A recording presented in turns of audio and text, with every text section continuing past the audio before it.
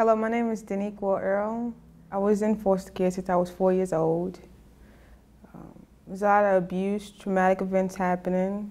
I didn't have no support, so it was kind of hard for me to trust people to open up or to have something to live for. When she came for an interview with us, my impressions of her were that she was very shy. She was very guarded.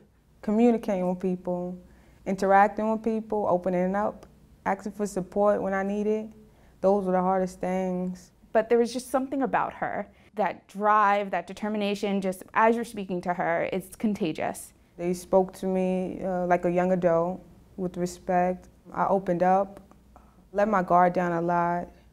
It started to feel like home once I got my studio. Someplace I could call my own, nobody kicks me out or harasses me or abuses me. I never had this much support from nowhere else. Anything I want to do, they give me advice. They push me to being the best person I could be.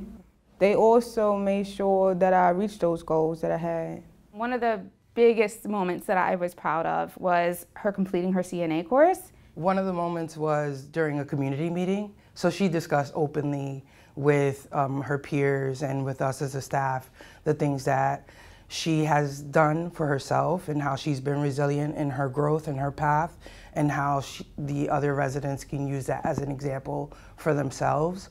She's volunteering right now for New York Cares.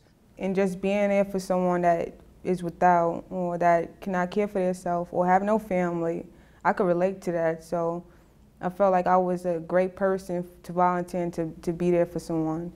She's definitely done so much with the help of supportive housing, and it speaks to how important these programs are.